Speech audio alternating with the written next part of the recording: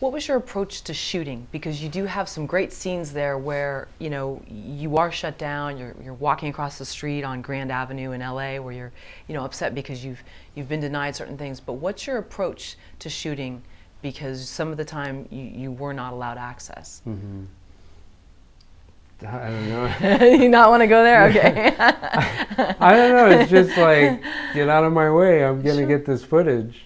And, you know, the guards come out and everybody, you know, it's like, okay, am I going to go to jail today or am I going to just go quietly? But it was more like I said, you know, emails, phone calls, and just being in a point of like, we gotta keep going. The approach basically was, you know, I would see a backdrop. If I was interviewing at the courthouse, we had a great scene where the young man didn't see his dad for like 18 years, you know? Yeah, that was powerful. And it was like, I don't know how that happened.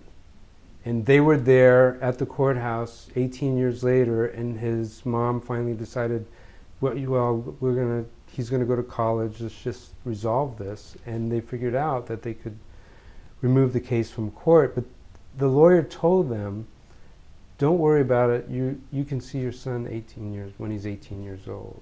I mean, that was crazy. Yeah. And when he was there, he's like, you know, I'm just so happy that I finally get to see him.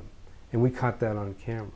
So there was no approach. It was just like we were there at the right time, and it was like we caught what we needed to catch, you know.